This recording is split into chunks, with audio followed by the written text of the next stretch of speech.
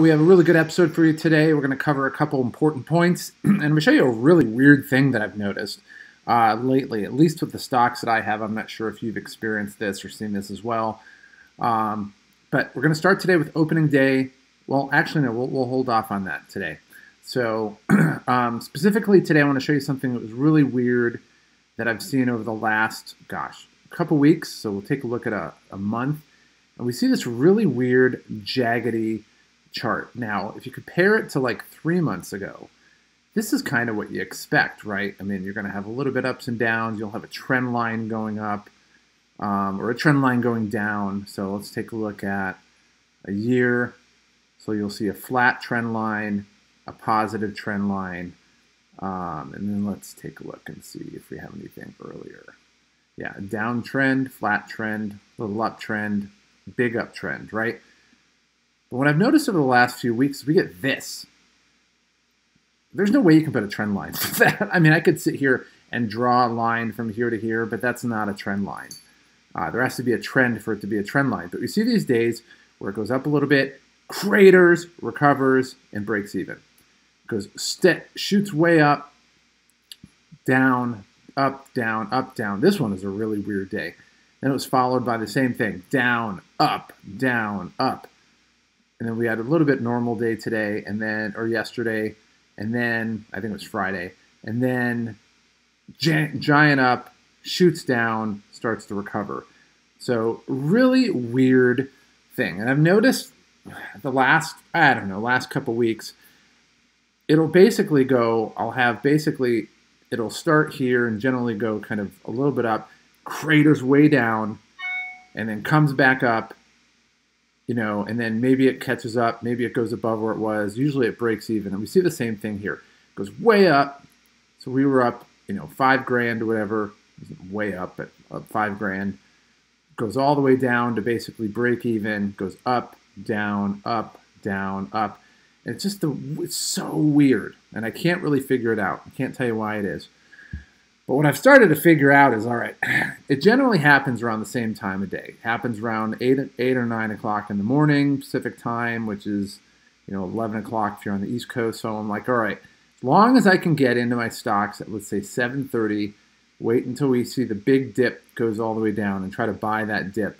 That's what we're going to try to do. So specifically, when we go into the buys, which we'll talk about next, that's kind of what we're looking for. Now, this one is basically on an overall portfolio performance.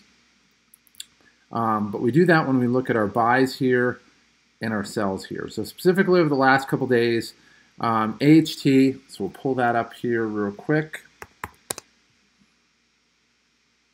Ashford Hospitality Trust.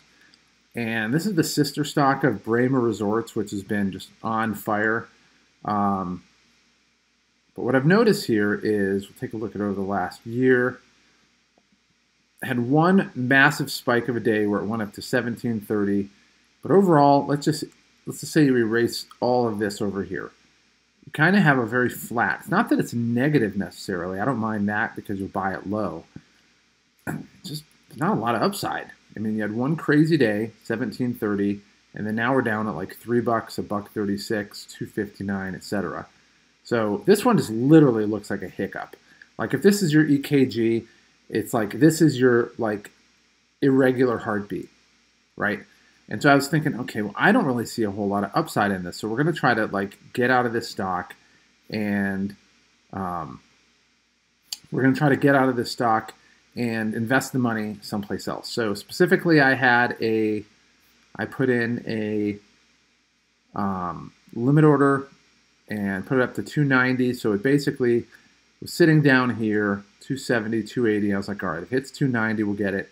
And so a couple days ago, it hit 290, right around right here, a little bit over 290, and then it cratered back down to 280. It's been sitting at 290 basically right now. So that was one of the moves we made. And then we'll do FT. And this one, I'd like to say that I was like proud of myself. Well done. I knew what I was doing, but it was a little bit of a glitch.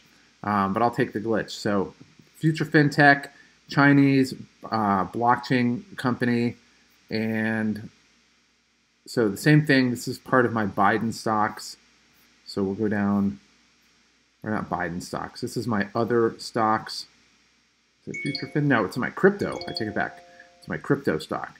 So take a look at that. And this one's just had massive upside, but it's been, kind of retreats to where it used to be. So 10.17 down to $5, up to 6.50, down to $5, 6.30, and I was like, all right, well, if we can get it up to 7.60, then we'll do that as well. So we put in a limit order sale for $7, and it spiked today. Take a look. All right, so we see a big spike here, right here. I had it at $7. It was sitting at 621. Basically got up to 761. So top of the market sold. And then what happened after we sold it today? Right when it was at 7, well, it got up to 8, crashed down, and now it's sitting at 557. So, yeah, excellent decision. Love to say I take credit for it. Not really. I wish I did, but I don't.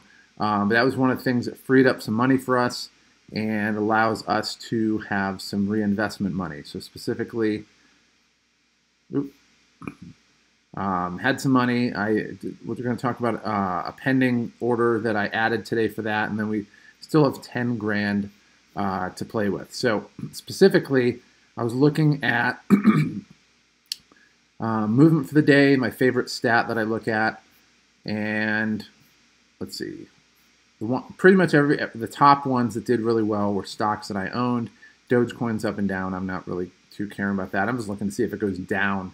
If it gets under 5 cents, then I'll probably buy it. FANG did pretty decent today. A whole lot of one standard deviation performances today, and then Texas Hospitality dropped 15%, and Future FinTech dropped 10%. But we weren't really part of much of it. I sold half of my Future FinTech stock. I kept the other half, so the other half absorbed the 10, but the first half we have did not. So then I was looking at, and there's nothing really jumped out here. So then I was looking at overall performance, and everything's in sync. I'm looking at the reds. Everything's in single digits: 9, 0, 8, 9, 40. That's Fubo. We're going to leave that one, let one ride. 4, 6, 3. 13 for Penn National Gaming. That one's going to come back up.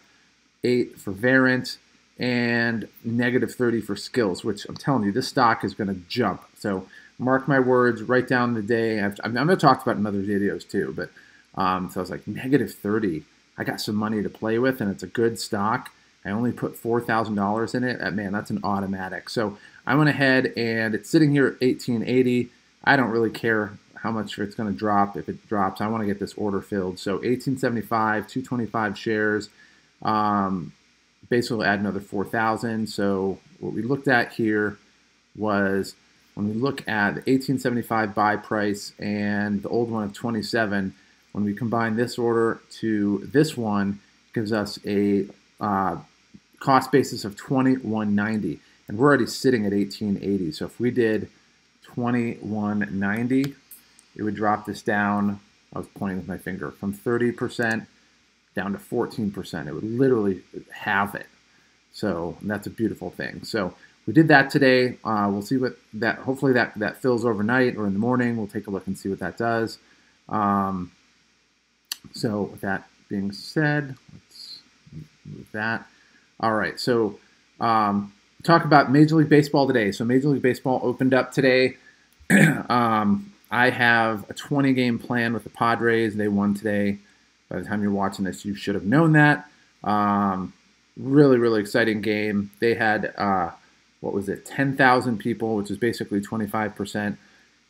Basically, everybody that has an 81-game plan and a 40-game plan got first dibs on tickets. And then I was like right behind it, right? But I never got an email for the game, so that means that they have at least 10,000 half and full season games. So, I mean, that's insane for the Padres. So, hopefully I'll get to a game soon. I was watching it on a, a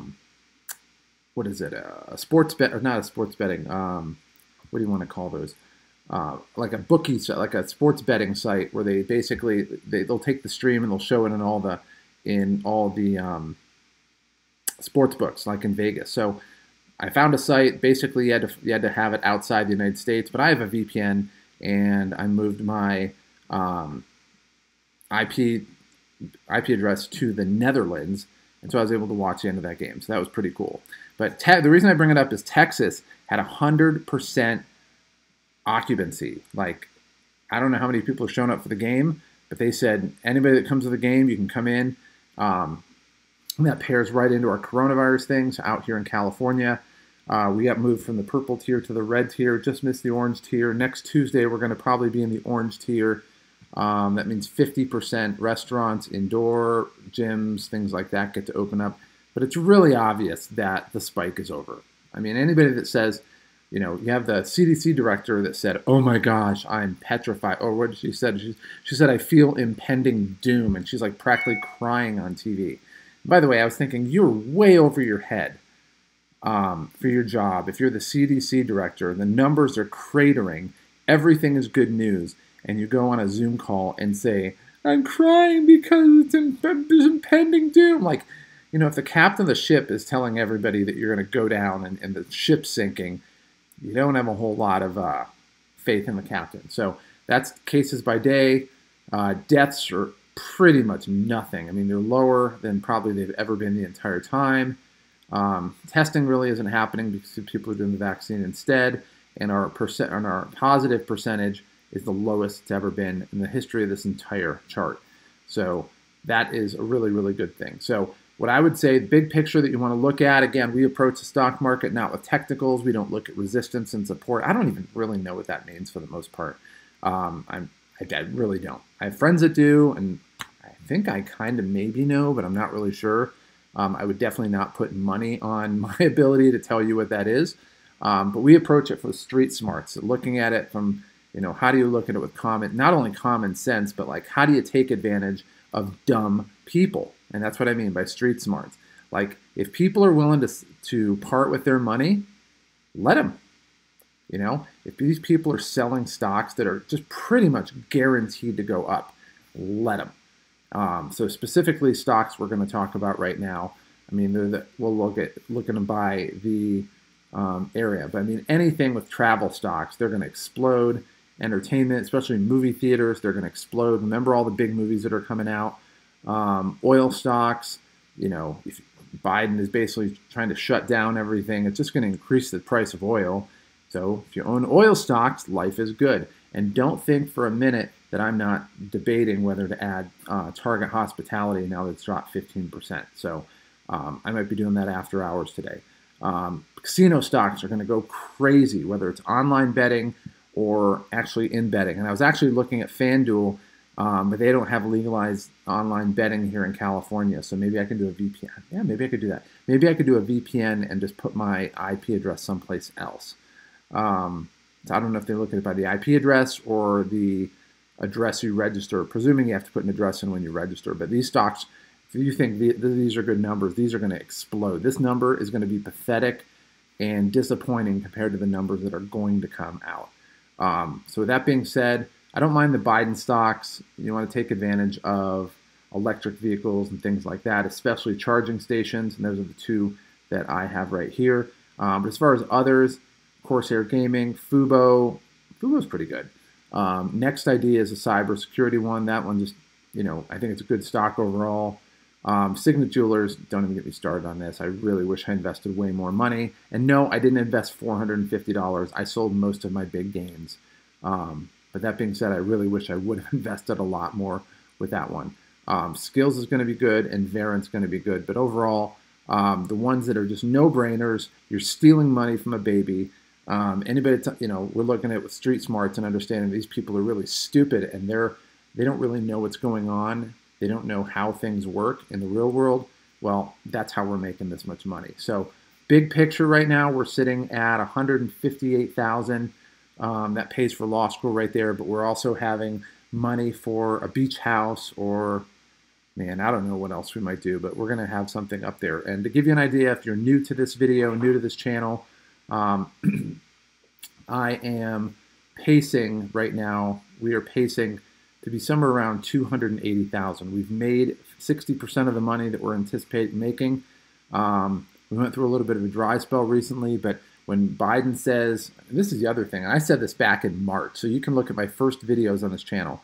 When somebody says we're going to spend $2.5 trillion on infrastructure, which, by the way, don't listen to politicians. When a politician said something, you know how they're lying? Their lips are moving. Very little of that is actually infrastructure. But when you start to add that much money out there, number one, it's going to drive inflation up, which means the cost of everything is going up, which means if you buy stock, let's say, I'm going to throw a round number. If you buy it at 10 bucks and all of a sudden inflation kicks in and now your stock's worth 30, you tripled your money. But if you get in before the inflation, this is what you need to realize. This is what no financial planner is going to tell you. If you get in before the inflation, all the inflation does is make what you own more valuable. Let me repeat that. If you get in after inflation, let's say you have 100 bucks under your bed, inflation is going to make that 100 bucks worth less. It's going to be worth 50, 70, 30, whatever it is, right? But if you buy stocks before the inflation hits and it's worth 100 bucks, it's going to cost 200 bucks to buy the same stock because your money's not going to be worth as much. So you're going to double your money. So in a sense, you're protecting it's like a hedge against inflation, but realistically, you're just making a crap load of money. And the thing is, the more money that you put in early, okay, the more money that you put in early and you get in early, the more money you're going to make on the back end. So nobody else talks about this. This is what really, really smart people, we're not talking about the nerds on Wall Street, but people who get it, people who understand the game, how schemes happen, how to get over on people. I grew up with that. You understand what's going to happen. When they start telling you one thing, there's a lot of propaganda out there, but when you start to ask questions and think about it, you realize, holy crap, this is free money being passed out.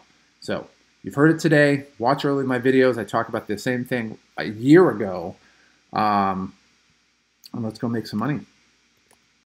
To get more information on the sales cheat code, go ahead and click on the subscribe button below. Also, down below in the video description, down there, there's a link that takes you to our website that gives you additional content, some additional freebies that we have, and gives you information on some programs that we have that have been proven to help people to make sales easy so that you can make the kind of money you want, live the lifestyle that you've always wanted, and not have to struggle in the process. And what might be the coolest thing of all is you don't have to put much effort into it. It truly is a cheat code that most people don't know about.